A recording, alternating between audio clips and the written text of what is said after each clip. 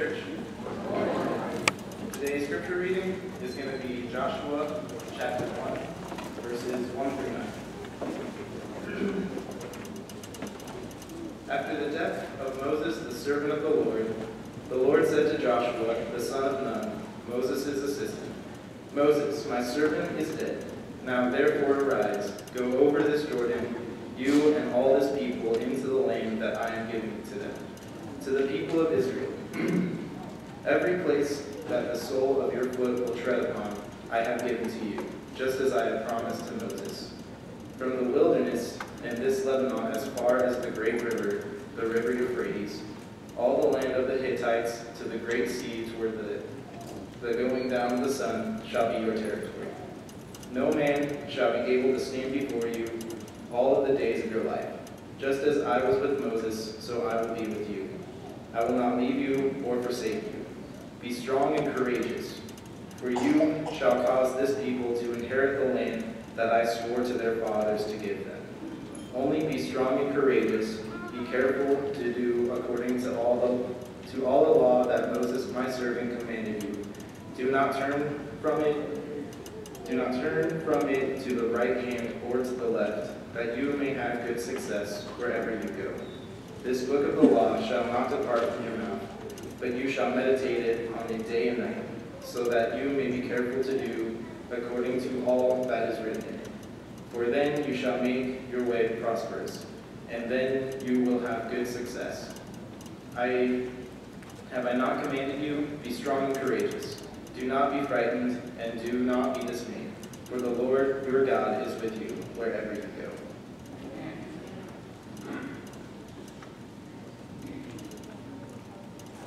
Thank you, Nathan. It's great to have Nathan back. I can't believe he's already through college. Seems like he just left. It makes me feel pretty old, but that's a great thing. Lots of good things today. If you're just visiting with us, we're doing something called The Story, which is to be able to look at the Bible and learn the basic story of what the Bible is all about. And so we're going to look at some of that. But also today is Mother's Day. And so hopefully you remembered that. And I just wanted to say Happy Mother's Day. So we also have roses for all of you mothers. If you were in class or you came in a different door, they're back in the foyer. So don't forget to go and get one of those. Those are for you, and so we want you to feel good about that. Also, Gibby is here. Yay! So if he doesn't run around to all of you and get a chance to say hi to you, you might want to go over and say hi to him, okay? So just wanted to let you know about that. Next Sunday is Senior Sunday, and so I'm looking forward to that. Bryce will be preaching. He'll be talking about our seniors and presenting a challenge to them, and that's going to be a great time. In case you get to see me up close, you will know I believe in zombies now. The apocalypse has started. No, don't worry. For the first time in my life, I can say I will be better looking soon. Usually there's been no excuse for it, and you're just stuck there. But a little bit of skin cancer and having to do the face peel thing, so trying to get that all taken care of. And that way I don't have to answer everybody's question with what happened to you or what did Nancy do to you. So we want to talk about Joshua this morning. I hope you were in class to follow through and to listen to all the story and listen to what happened there. That's just an amazing story. If there's ever a time of great conquest, if there's ever a time of victory, that's one of the best times because you're able to see some tremendous things that are happening there. Moses has already led the people for 40 years, and then Moses is taken. God says, okay, you're done. I don't know that this is such a bad thing for God to just say, okay, you're done. We're going to go out to a mountain and you're over with. That sounds pretty good. I mean, as long as I'm ready. You have to live your life, though, in order to be ready for something like that. And Joshua has been following him. Joshua has been his assistant. Joshua is the one who's been there, and he's been with Moses the whole time, even before he was appointed. He didn't just start and then say, here we are, here's what's going on, and here's how we do all of these things as just, well, if you'll appoint me in charge, then I'll try and do some work. No, he was there all the time. He was there with Moses. He was making things happen. He was always there being able to do things. And so you see him very zealous for God and very zealous for the work. He believes in all of this. He is there at the tent of meeting. He is there with Moses. And finally Moses says, I've got too much. I can't do this, God. And he says, well, give some to Joshua. And so Joshua has been around for a long time with the training in all of this. But I love the first chapter as God comes and he talks to Joshua for the first time. I think this is what we always wish would happen with us. God basically comes and says, any battle you fight, you will win. The promise that I gave to Abraham, you are going to get to fulfill it. The land that I'm giving for his descendants, everywhere you step, walk, see, is yours. Just go take it. I want you to be strong and courageous. I want you to not back down. I want you to realize that you are the one who is able to do so many things, and that I will always be with you. I want you to keep my statutes. I want you to keep the commandments. I want you to lead people so that they will be able to keep all of those commandments and do everything that I have told them to do. Don't let that word depart out of your mouth. It's going to be exactly as I said, and then you will have success wherever you go. Every single thing that you do will work. Does that happen to you? That didn't happen to me. Wait a minute, God, why didn't you say, Terry, everything you ever try will always work? And we don't have that kind of a promise. But maybe we're not involved as much in God's word and in fulfillment as what Joshua was. Now, I don't know that he always gets what he wanted for dinner. Well, he does. It's manna. You already know what it is. He's had that for a while. But in everything that he tries to do for God, if you were completely unlimited and could do anything you wanted and you knew it would be a success, what would you do? What is it that you would do if you knew God would make and fund and enable every single thing you wanted to do for him? And I think one of the very saddest things is we have no idea. We never even thought about it. We never even really imagined it. I mean, if I could do anything I wanted, right? Why not? Well, I have to think about it. Where is our faith? You see, as you look at some of this, you realize here is what he's been able to do. As God has said, I want you to be strong and courageous. I have commanded you. Has not God commanded us? Has he not given us some things to be able to accomplish and some things to do and some promises to live on, to say, this is what I want you to do. This is how I want you to live. This is the way in which I want you to do things, and I want worship. I mean, you made it here already. That's working for you. What a great thing to be able to have these kinds of promises and to be able to realize that God will always be with us and God will always help us win battles. What a tremendous thing. You just be strong and courageous. Wouldn't that be great to be able to have that? I'm not sure we don't. Maybe we're just a little short on the other side of things. And I want to present this as a challenge to you today. To be able to at least think about it. If God would do anything I thought with his will, what is it that I would do? Well, what, conquer a land? maybe you need to think of something else a little bit more practical. You see, they've been at this point before. They have been at the point where they're right at the border of the land and they're ready to go in. You remember they sent in the 12 spies, and Joshua and Caleb were the only two that came back with a good report. And they had the big meeting and everybody presents and 10 spies. I mean, 10 times you get to hear, no, we can't do it, no, we can't do it, no, we can't do it, no, we can't do it. That must have been awful to realize that. How bad is that to go over and over and over? We're a failure, we're like grasshoppers, we can't do all of this. So this time when they get there, Joshua says, I'm only sending in 2 spies and I'm not going to tell anybody. That's smarter, right? He says, you guys just go check it out. And sure enough, they go and they, are about to be captured.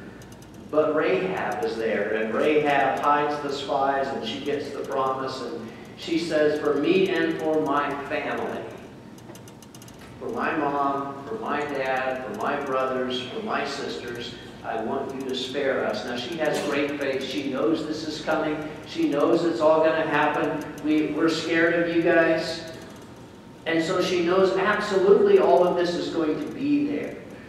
And so you see them being able to come in with a huge way as they come in to conquer the land. And so they cross the Jordan, they build the altar, and it's a monument that is for them. Some things have been left undone, like circumcision. I mean, that was clear back with Abraham, and well, they hadn't done it for 40 years, so ouch. Passover hadn't been kept. I mean, Passover had been there as they came out, and then they didn't keep it.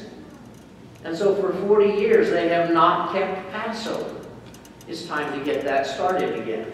It's time to reinvest. It's time to be able to figure out. And so they begin with Passover again. They go to Jericho, and they follow the instructions of the marching and the trumpets and the shouting, and the walls fall down, and they're able to go in and capture the city. What a tremendous thing. Of course, then you've also got Ai, which is one of those that's real difficult because they didn't think they needed much, and the Battle of Ai makes cover-up and mistakes and just things you have to deal with. And then the deception from Gibeon. And it doesn't mean everything's perfect, that you don't get deceived and you don't have any defeat, but he says, if you'll follow me and do what I said. And yeah, he's got to deal with people like Achan, and he's got to deal with deceptive people who are around him. And yeah, they were able to do some things with them. They defeat the 5 kings in the south and in the north. And what a huge conquest this is. If you ever read this right out of the Bible, wow, it's just amazing all the things. If they ever made this into an action movie, it would be one amazing action movie. I mean, these guys are warriors. These guys are fighters. These guys are important. So how did they make that change? How did they change the people who came out of Egypt, who were afraid of everything, who saw themselves as being scared of the fact that, well, there's giants in the land. I don't think the giants necessarily went away. Now they've got big walls. So as you begin to look at this and begin to realize, well, here's where we are, you realize the difference is in the people that got there. And sure enough, God had said, for all of those of you who are older, we're waiting for you to die. I'm not saying that this morning, because some of our older people are great people of faith. And that's what you need to have. That's what we need to have, is those older generations to be a real people of faith who are able to lift up and able to stand up and say, here's how it's happened, like Moses. And then Joshua comes and takes over, and now there's all these things going. But how did they change? Could we turn America around in 40 years? From a nation that is somewhat following God, kinda, to a nation that is absolutely, completely dedicated to God, to do absolutely everything God says. Could we do that in 40 years? What would it take? Could we walk into a new promised land? Could we have this kind of faith to build a nation like this? see, you've changed an entire group of people. I think America might be a little bit larger now than then, but what would it take to be able to accomplish that? Well, I think there are some things that are important.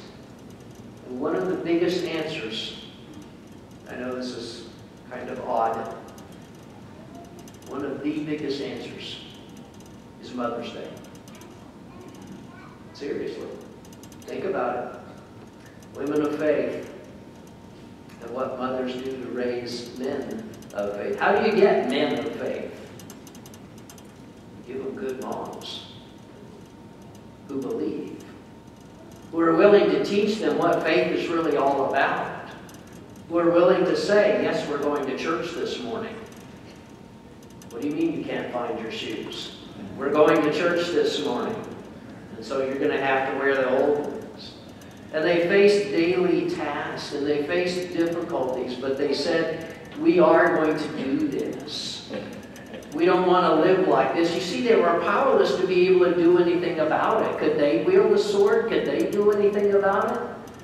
But they are not powerless. They realize one thing: I need to be strong and courageous. And I perhaps have the greatest advantage ever, because I have a son. And all I have to do is give him faith, and he will have the chance to change the world. And I think they realized that, and I think they knew that, and I think that's the way this happens.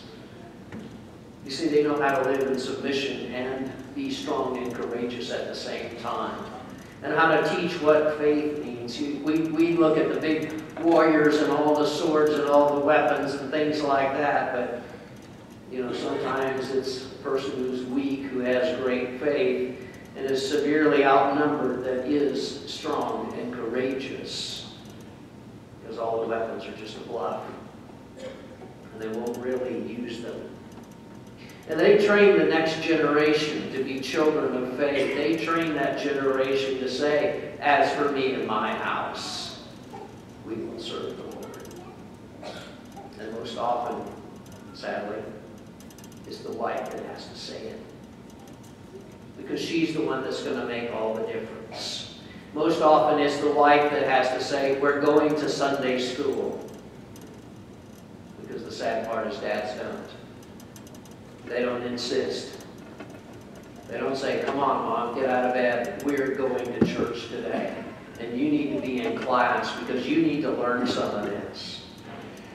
You see, they realize to change a generation, they are going to be stuck in a wilderness forever if they don't get some faith. How do we get some faith? We're going to start with our children. And I know that's one of the dilemmas we've been thinking about and facing as we watch America, and that a lot of the children are not being faithful. That is the worst news possible. Because that's also the way to turn it around, is for those children to be children of faith, for those children to learn what God wants, to be able to follow what God wants, and to be able to do exactly that. Let me give you a couple of examples, because I think this is huge. Go back to Moses in Exodus chapter 2. Actually, to Moses' mom. And while it's not specific in the text, I'm going to take a lot of liberties here. It says, now a man from the house of Levi went and took as his wife a Levite woman.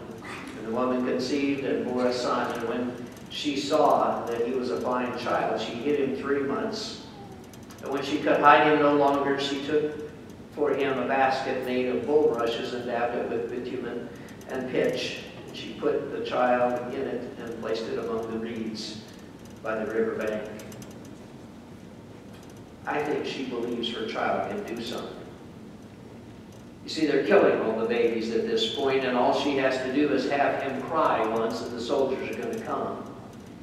But I think she believes that something can happen here, because every mother believes in the potential of their child. This one's going to be great. This one's going to do good things, and we all think that. We all know that. We all believe that. What an incredible thing it is.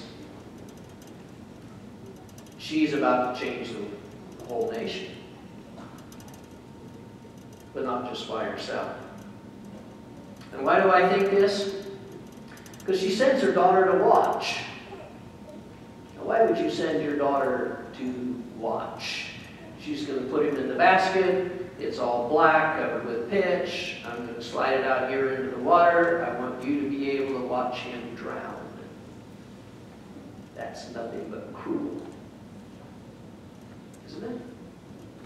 Unless she realizes, and I know I'm reading a lot into this, that this is where Pharaoh's daughter comes. There's a good chance. This is the prettiest baby ever. Unfortunately, mothers think that. No matter who their child is or how ugly he is, mothers always think this is the prettiest baby ever. What an incredible thing it is for her to say, you just watch what God's going to do. You just imagine what God's going to do, because this could be the change in it all. This could make all the difference. How are we going to get a leader? How are we ever going to get out of slavery? We're going to raise one. Well, that's a long ways. Yeah, maybe we need to be thinking in terms of some of those long-term plans that God has, because that's exactly what He's doing. Watch what God can do with this. I think she knows He's going back to the palace. I think she knows as she begins to feed him and to talk with him, as she gets the place appointed as nurse, that here's what we're going to do, son. She's got a very short time to instill faith in him and to say, now you're going to be the next leader. You're going to be king of Egypt. You're going to be able to change slavery. You're going to... Do you do that to a 2-year-old? Yeah. Yeah, you do. And you teach him about faith from that point. Because by the time he's, what, 3? He's gone. He's in the palace. Maybe 4 or 5. You see, it's all got to be done. Faith has got to be built into him before then. And you realize what God's able to do in faith of mom is just incredible. Moses tries to jump early. He tries to say, yes, I think I am that. I think we can do this. And God has to say, no, you're too anxious. I want you to know I'm the one who's doing it, not you, and so I'm going to make you wait a little bit. And so, but he does turn out to be a great man of faith and a guy who has a bigger view of the problem. And he understood what it was his place to do. Even if God does make him wait, he understands what it's his place to do. How did he get that? I think it's got to have been suggested beforehand. Another one that just really, I think, makes a huge difference, where I can see all of this, is in John chapter 2 with Jesus and his mother. He started his ministry. This claims to be the first miracle. And in John chapter 2, it says, on the 3rd day there was a wedding in Cana in Galilee, and the mother of Jesus was there. And Jesus was invited to the wedding with his disciples. And when the wine ran out, the mother of Jesus said to him, they have no wine. And Jesus said to her, woman, what does this have to do with me? My hour has not yet come. His mother said to the servants, do whatever he tells you. Now there were 6 stone water jars there, and the Jewish rites of purification, each holding 20 or 30 gallons. And Jesus said to the servants, fill the jars with water, and they filled them up to the brim. You ever had your mom do that? You know, somebody needs help. I was playing. Yeah, but they need this and they need that. Can you bring in the groceries? Can you go do this? Can you carry this? Oh, you're big and strong. You're my strong boy. Yeah, we all bought it, didn't we? Okay, I can be the strong. Nobody ever said, yeah, I'm really not. I think I just want to be weak and lay here on the floor. I just want to turn into a puddle and have no muscle whatsoever. No, we believed it.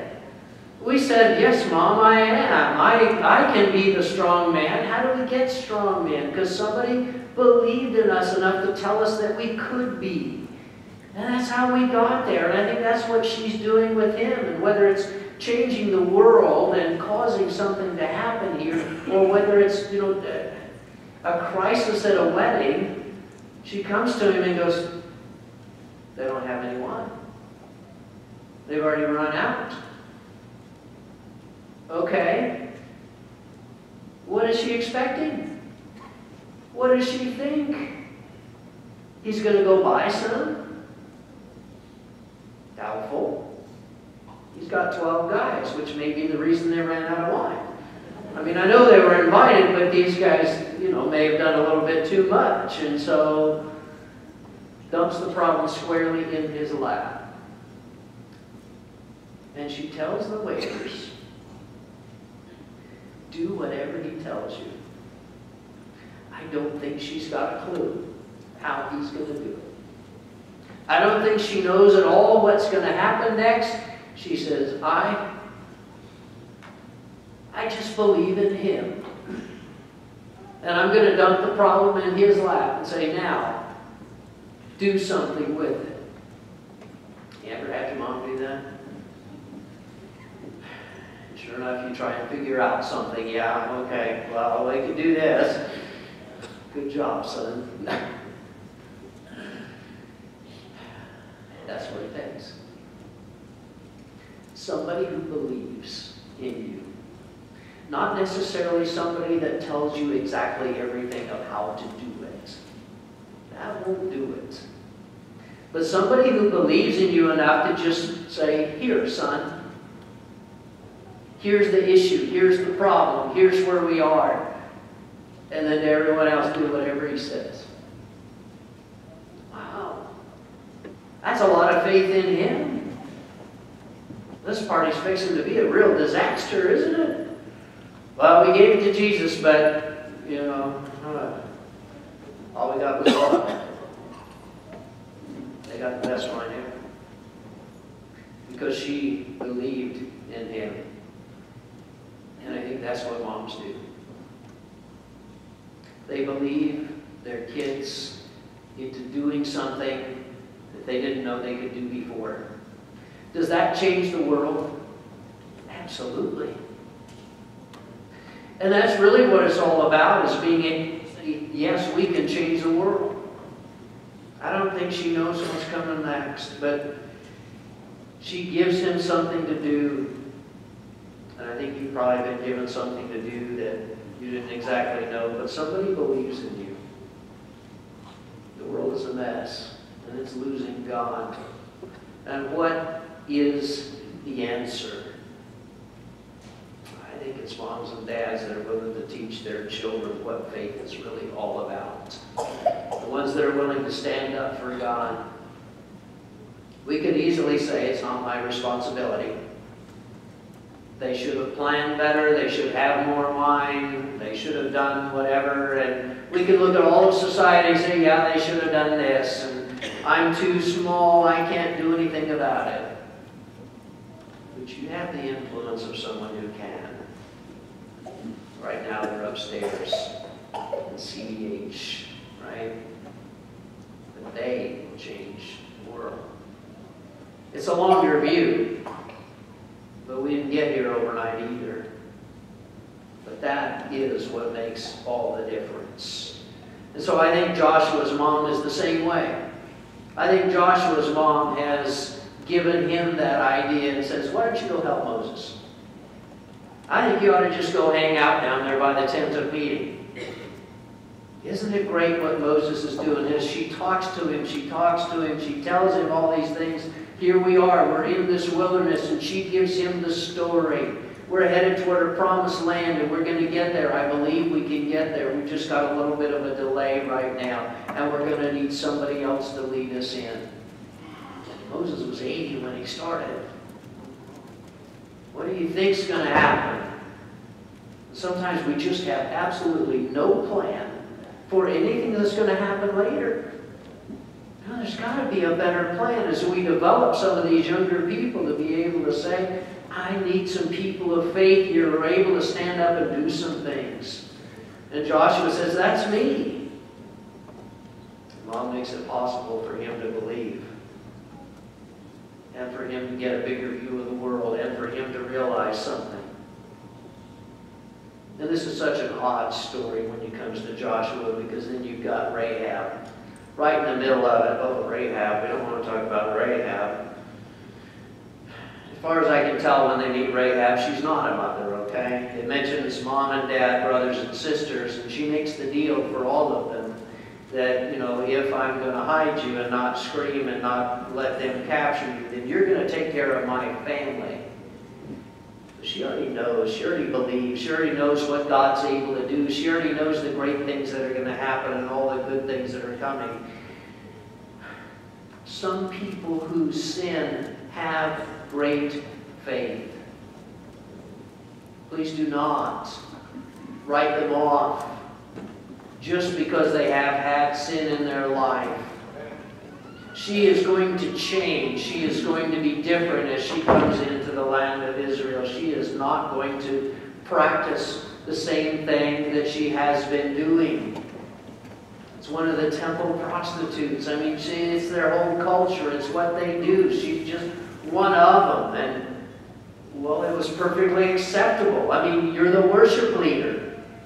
It's the way you're leading the worship may not be such a great thing, but here they are. And they are big enough to take her in. Why? Because she put them in an awkward position and it was blackmail. No.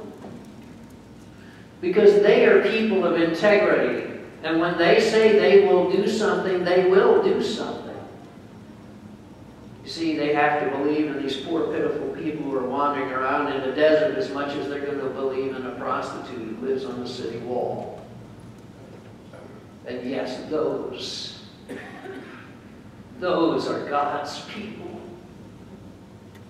Because they are people of faith. You talk about strong and courageous. She is. If they find out, she's dead. She hides them. And they escape. And Rahab has a child named Boaz after they get into the promised land. He's going to be the husband of Ruth that we're going to study next week. And the lineage goes Boaz, the father of Obed, the father of Jesse, the father of King David. You do not get a David without a Rahab. And we want to make our lineage so nice and pure and everything's good and all the people are good and all the people are faithful. All the people stood against the odds. All the people looked at something else and said, this can work. Rahab's son will be a man of faith. That's what's incredible. Once again, Mom teaches a guy how to believe so that he's able to follow the law, so that he's able to be part of this lineage of Jesus.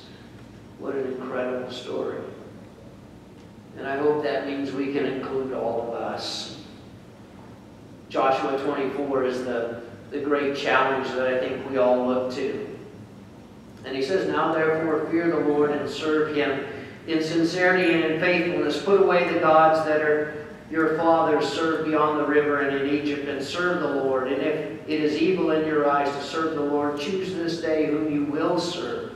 Whether the gods of your fathers served in the region beyond the river, or the gods of the Amorites in whose land you dwell. But as for me and my house, we will serve the Lord. And the people all agreed. They said, yes, we will serve the Lord.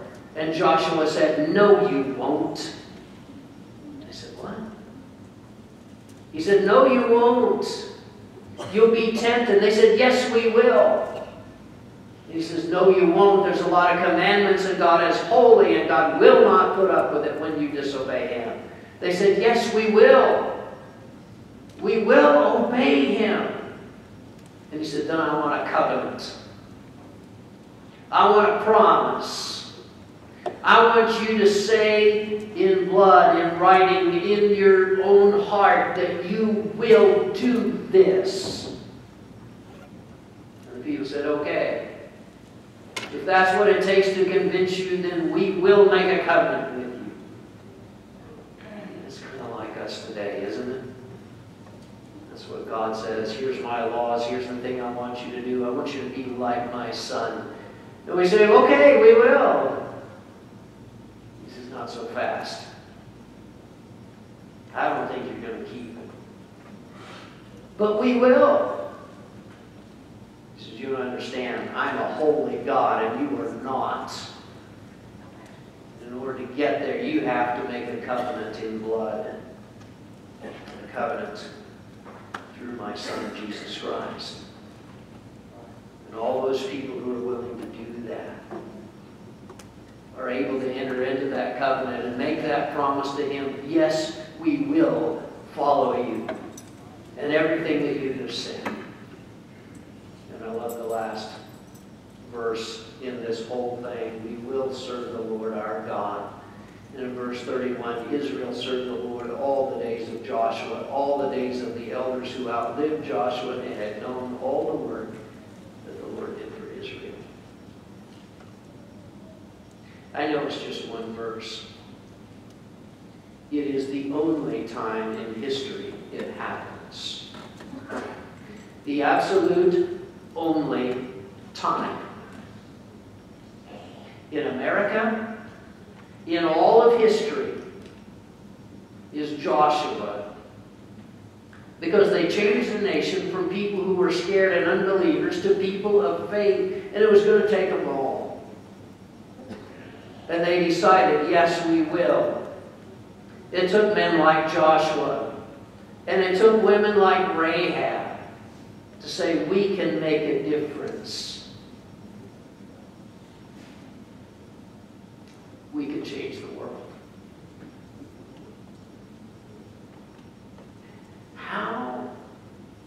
How's it ever going to happen? We're just small people. We just live in Arizona. Nobody pays attention to Arizona. Maybe if we lived in Washington, D.C. or somewhere like that, and we had this big influence, he says, no, you don't understand. All you have to do is raise your children to be people of faith. And when we promise to do all that God has said, and our children believe, God makes opportunity. And God does the improbable and the impossible. And the world changes. And that's your job this day. Yes, it can happen. And we are so thankful for the mothers that are here today that have done that, that are doing that, and for the faith we see in our people.